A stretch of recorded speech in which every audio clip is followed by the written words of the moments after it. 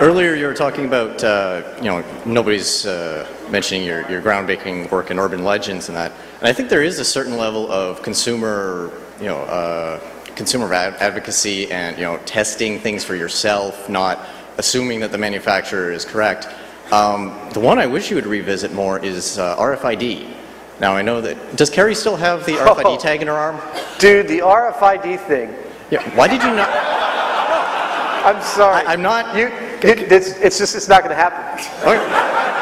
Discovery. Here's what happened. Here's what happened. I'm not sure how much of the story I'm allowed to tell, but I'll tell you what I know.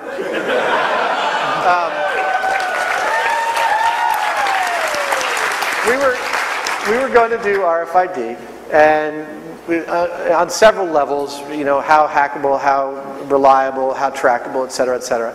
And one of our researchers called up Texas Instruments, and they arranged a conference call between, I think, Tori and the head producer over there for the other team, Linda Wolkovich, and one of the technicians at Texas Instruments. They were supposed to have a conference call to talk about the technology on like Tuesday at 10 a.m. And Tuesday at 10 a.m., Linda and Tori get on the phone, and Texas Instruments comes on, along with Chief Legal Counsel for American Express, Visa, Discover,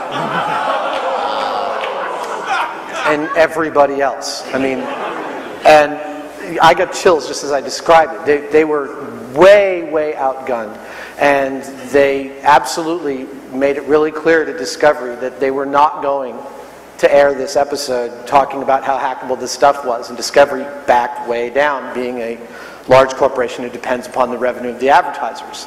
And now it's on Discovery's radar. They won't let us go near it. So I'm sorry. No.